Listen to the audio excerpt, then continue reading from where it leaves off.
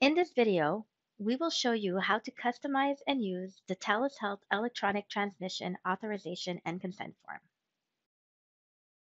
First, you will need to add the clinic's complete address in the mail merge document. To achieve that, go into the printing menu, then Mail Merge, then Define. Select the TELUS Consent Form OSI document and click on the Word icon in the action bar. Choose the language of your document. Once the document will be open, add the clinic's complete address and save your modifications. If you are working in a bilingual environment, you will need to modify the document in both languages. To use the form from the patient file, go into the printing menu, then Mail Merge, and then Execute.